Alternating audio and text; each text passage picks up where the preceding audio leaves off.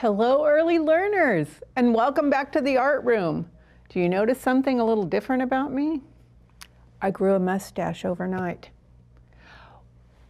One of our artists that we meet in our story is named Salvador Dali, and he was known for his wild mustaches, and he would twist his mustaches. I wonder if he's going to twist the whiskers on little Pipette when he meets her. Alrighty, let's sing Hello, Nice to See You, everyone, and get started on our day. Hello, nice to see you, everyone. Hello, nice to see you, everyone. Hello to you, hello to you, hello to you, hello to me. Hello, nice to see you, everyone. Alrighty, so this week we are talking all about the book Painting Pipette. And here is Pipette. And we know from yesterday that Pipette is a little rabbit. It's a girl rabbit that belongs to Josette. And all the family have names that end with "et." We found that out yesterday.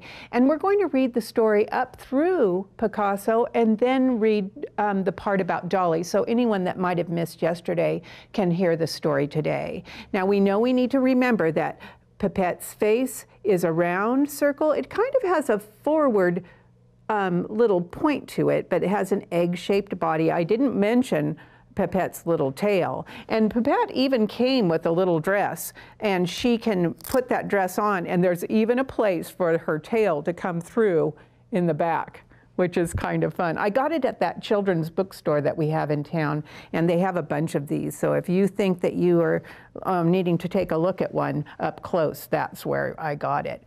So let's take a look at our book, and then we're going to meet our artist, look at his painting, and then do a painting ourselves. He's not a cubist, he's a surrealist. And surrealism is like they're inside their own dreamland when they paint.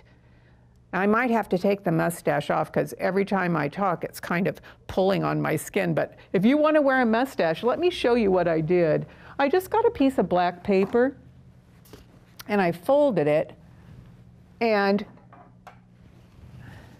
you can see, I can hold it up to, put white behind it, I know.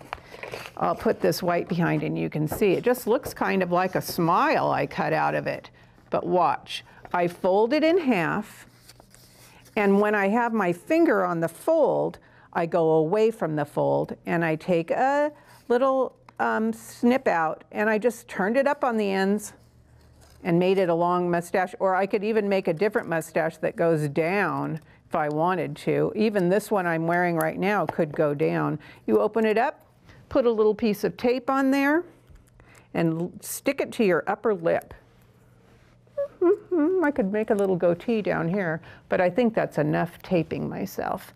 All right, boys and girls, let's take a look at our book for today. And it's written by Linda Ravin-Lotting, illustrated by Claire Fletcher. And we know that inside this book there are pictures of all the characters in the story. Here's the artist we met yesterday, Mr. Picasso. Here is our artist today, Mr. Dali.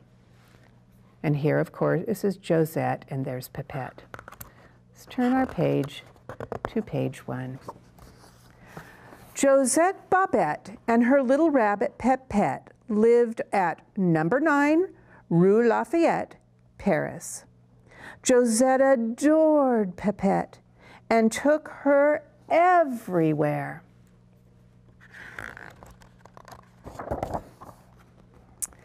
But their favorite thing to do was to cuddle on the window seat in the Babette's great room. This great room was filled with fine art. There was a portrait of Josette's mother. There were paintings of grand-mère, which means grandmother, and grand-père, which means grandfather.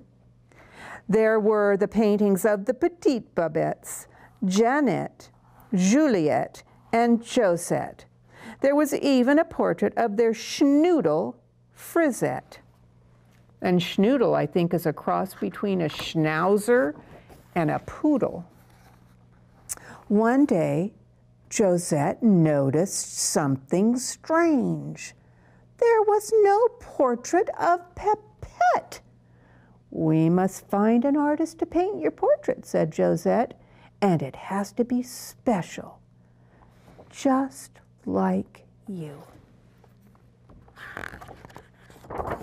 So the two friends set off for Montmartre, where the best artists in Paris painted. Easels filled the square amid the hustle and bustle of people rushing here, there, and everywhere.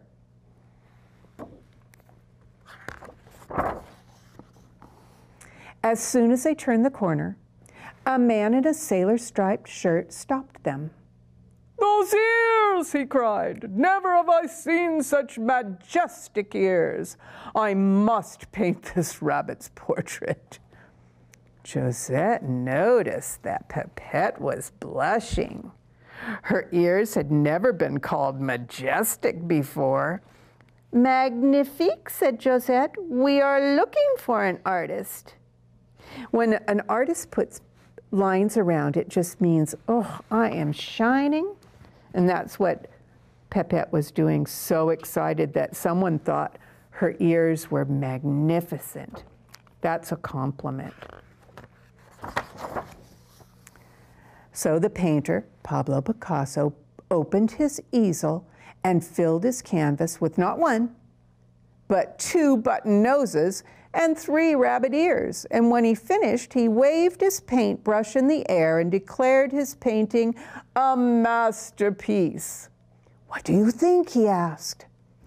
"It's nice," said Josette. "It's just that Pipette has only 1 nose and 2 ears."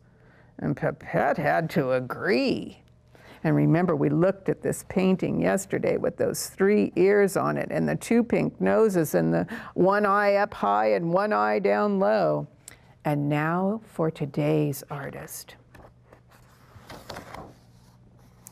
Just then, a man with a mustache as wide as bicycle handlebars strolled by.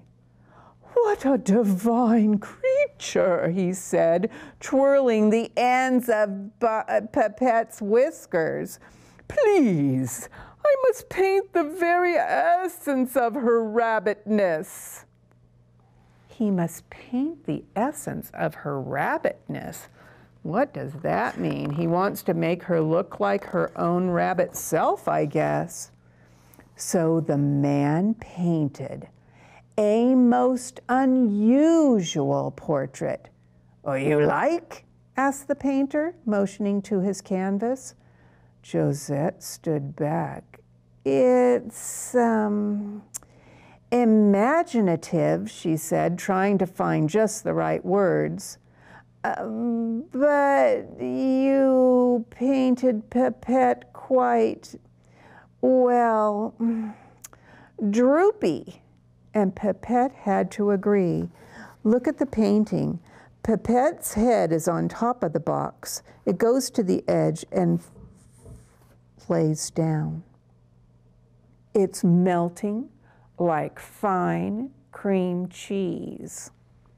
We'll put this aside and find out what happens tomorrow, but we will do a painting of a melting Pipette. I had mentioned that I had a book that told a few things about Salvador Dali, and it tells about him being himself. And I wanted to tell you some of the outlandish or wild things he did. When he was a young boy, his father wanted him to be a certain way, but all he wanted to do was paint and chase after butterflies. But then his dad gave him a most unusual gift. He gave him a bat. Not a baseball bat, a bat that flies. But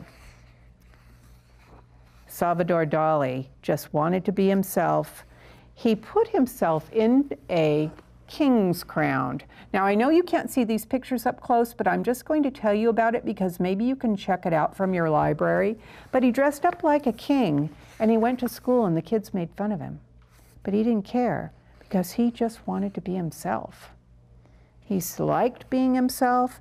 Even they put grasshoppers in his hair at school. The kids chased him and teased him, but all he did was take the grasshopper out and look at it. He wasn't worried or scared. because he just wanted to be himself. And in class, the teacher told him he had to stop daydreaming and looking out the window, but all he wanted to do was be himself. So what he decided when his father sent him off to live with an artist, he decided he would be an artist. And when he ran out of ideas, look what he did. He stood on his head. He stood on his head to get new ideas of paintings to have.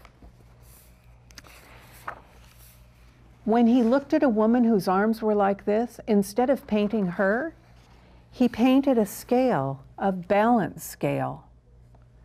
He just wanted to be himself.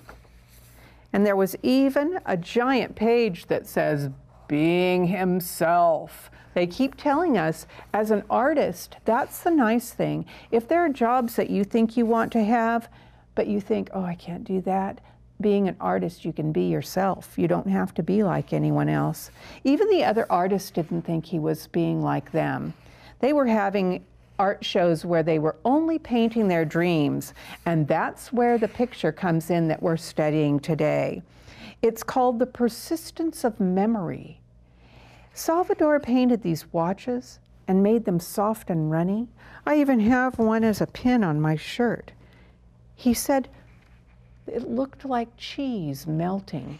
He married his wife and she thought he was wonderful. She didn't think he did odd things, even though he went on a trip in a car and it was filled with cauliflower and drove it through town, and the people thought, why is he driving with cauliflower in his car?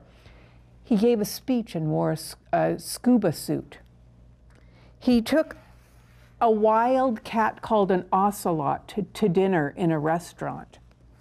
He put a shoe on his head, and people started wearing shoes on their head after that. They thought he was such a wonderful artist. They wanted to be like him. He made a telephone out of a lobster, and it worked. You can see him back here on the telephone, and it was a lobster. After he ate the lobster, he put some wires in there and talked on the phone. Other people bought lobster telephones. This man is using a lobster phone. So you can tell that Salvador Dali had his own ideas. And now we're going to look on the blue chart and look at one of his paintings called The Persistence of Memory. So in this surrealistic picture, Salvador Dali painted melting clocks after he saw some melting cheese in his own home with his wife. He has a pocket watch over here and it's covered in ants. This clock is hanging over a branch and melting. This is supposed to be a person, and the person has a watch melting on top of them. Here's a photograph of Salvador Dali, and do you see how his mustache looks like mine?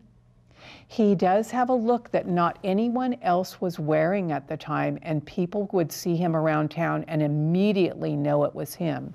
I wanted you also to see this interesting picture. There were publishers at Random House. They paid him for 12 different paintings for a new edition of the book, Alice's Adventures in Wonderland, because they knew he had dreamy pictures, and Alice in Wonderland has lots of unusual happenings. But here's the White Rabbit. This one is through the looking glass, and this is the rabbit that he painted. And then there's a crane insect up at the top. Down here there's another line drawing of a rabbit, and then here's a mushroom. They're all different kinds of things, and how he signed his name was in an oval with SD and a crown above it, because remember I showed you the picture where he would go places wearing a crown. Now here is the painting that he did of Pepette. And Pepette is melting on that box. And we're going to do something similar to that. So, oh, you can see here, I made the picture blown up, but here's Pepette looking at himself or herself melting on this picture. All right, so to do the art today, you're going to use your white paper. If you brought brown paint or brown crayons or brown, some kind of coloring tool that is brown. I have a sponge and a pie pan that has paper towels and the paint in it. And I also brought some fishing line for some lifelike whiskers. So let's get ready to do our art. Alrighty, let me get my table up and we'll get ready to start our project.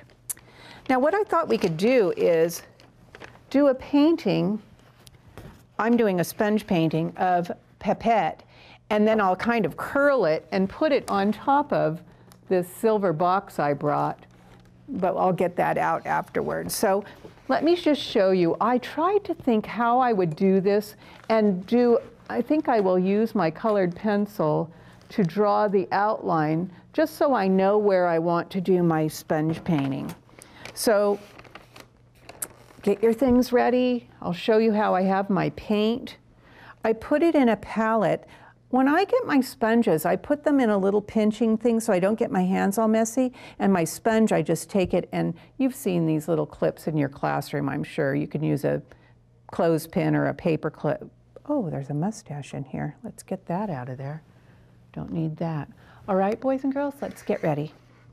So you may want to use just a pencil. I'm having my rabbit look kind of sideways like the one in the Salvador Dali picture. And I made its head kind of egg-shaped, and then I'm putting his ears backwards so that as he melts on the box, he will have some place to go. I'm putting his big egg-shaped body. I'm going to put his arm out in front. You may not be able to see because this is such a light pencil, but once I start painting it, and I'm also going to leave Pipette's little cotton tail. Maybe I'll put the front of her body like that. Okay, so here I go. I'm taking the sponge paint and I'm going to sponge, sponge, sponge all inside the outline of my drawing because I thought it would look good, kind of furry. You don't need to make it solid unless you want to, but as you push it down, that isn't sponge painting. That is just painting with a different object. So if you want it to be sponge painted, you set down, pick up, set down, pick up. Now I don't want it to be quite as wide, so I'm just going to use the end of it to do the outline down here so that you can see where I'm going with my paint. Now I am in an upholstered chair. That means a chair that's made out of cloth or fabric, but I think you need to ask where you are going to do painting because you don't want to get paint on any of your furniture. I know I don't need to warn you, but I just like to say that out loud in case even at school there are some things that your teacher doesn't want to get paint on. So you just have to be careful. I put some white in here too and some yellow in case I wanted to do a little variety, and I just get it and then sponge it into my paper towel so that I can go and have a little variety if I would like to. Now, if I want this to really be able to drape on that box, I'm going to need to let it dry a little bit so that I can cut it out and have it fold down. I just am using quite a bit of white now to mix my paint to make its belly a little different color. Because I think it looks cute though, and it has a variety. Just like when we did the ears, I thought if I did pink on the inside of the ear when we did it, the drawing, when we did Picasso. Do you notice I'm taking my time and going around the edge, and then I can come back in and fill in where I haven't gotten any paint. And if I don't have it perfect, I know that if I cut him out or her out, I can cut off any parts that I might have gone a little crazy and wild with my painting. I'm just trying to do this carefully so that you can see. After the paint dries, I can add on Pipette's features. Like I know I'll want to put a pink nose, and I think down toward her face, I will use this kind of peachy color. Because on the face of the bunny, it's white in front. So I think I will use a little white and use a little peach for the front of her face. And go back to the brown. I have an extra sponge in case I don't want it to, oh, get out of there, in case I don't want it to be quite mixed up that much. And I'll go around the ear and go around the ear with my sponge to, oh, I just made my thumb go through the paw. It's okay, I'll cut that part off. You know, we talked about this before, with art, it doesn't really matter if you make a small mistake, because you can make it into something else. Like this, I can cut off the place where I just drew my finger through there. Maybe I can go around it. It'll make it not be so much like that. There, that's much better. I'm going to get a little outline on this ear and go around the outside of it. Sponge painting is fun. And this sponge used to be my car washing sponge until it just wasn't so good anymore. And I cut it up, and on the inside of the sponge, it was good and clean enough to use for my art. I like to recycle things because I don't like to spend my money on something that I already have. And you might think about that too. If you have a sponge, don't use your kitchen sponge unless your family says, oh yes, you can cut that one up, because maybe they have a fresh one if that's the way you do your dishes at your house. So I can just do a little more sponge paint, and I like the way this one gets the brown on it. It's a little more dotty. There. Okay, I think I can cut it out now. Let me move this over and show you what I have and see if you think it looks pretty good. All I need to do is add the facial features and the pink nose. So now you will want to wait till yours is dry, but I want you to get an idea of how I'm going to make it look melty.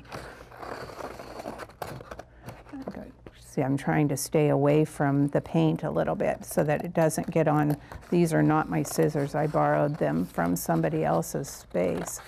So I will have to wash them off if any brown paint gets on them, because when they go to use them, they say, hey, who got brown paint all over my scissors? And I say, oh, that was me. I thought I got all that paint off. So I go around its little arms, around its belly that I added white paint to, around its leg, and curve in. Let's talk about what you'll bring tomorrow while I'm cutting, because this isn't very fun for you to have to watch me just cut out my bunny. Tomorrow when we meet Chagall, we're going to be talking about his painting, The Blue Circus. So you'll want to bring white paper again, like I keep telling you each day. Oh, well, bring white paper. So your coloring tools. You'll need a white crayon, because in Chagall's work, he often has people or objects or animals floating through space. So we'll want to make some clouds, and we're going to paint over it with blue paint. So you'll need a white crayon, because wherever the crayon is, the paint will not stick. So you'll need also some blue water paint, watered down if you have it, or if you have watercolors, you can water it down right in the bucket of the paint. Look how well I cut that out. I just have to get these legs done. All right, up here and in and around. Like I said, I really wish I could have let mine dry a little more before I try and put it on this box. But here comes the box. And I'll put this like this. I'll put my rabbit up here and let it float down like that. It's melting. It's like a melty rabbit. Oh, poor little bunny. Poor little bun. I think it's, oh, I just only have a little bit of paint on my hands. So I think I'm going to put his pink nose on. Let me get these scraps out of here. I can use my colored pencils again. And if I do it right here on his nose, oh, that worked out well. I'll show you. I hope it shows up.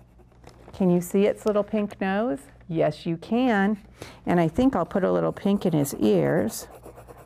Oh, that looks even better. I need to put his eye on, or her eye. I keep calling it a him, but we know that she said her. Oh, that works great. Now, if I want to use my fishing line to make the whiskers, here's what it looks like. I don't know how much you'll be able to see, but fishing line comes on a reel, and you can't even see this, but the whiskers I was going to put on Pet's face. But let me put this on here, and we'll say goodbye to everyone. Well, thank you for joining me today for learning about Salvador Dali and his surrealistic paintings where everything is melting. Goodbye, see you next time, everyone. See you tomorrow, boys and girls, to learn about Chagall and the Blue Circus. Bye-bye.